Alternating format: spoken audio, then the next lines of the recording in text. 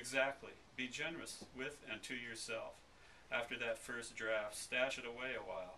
Work on other things. I believe in working on many units at once. Let a little distance set in, and then reread it, ideally without a pen in your hand the first time, so you're reading it at exactly the speed with which you wrote it, not interrupting. Reconsider it from start to end, bemused with a kind of teacherly or parental patience. Of course, I can say, but not always do that.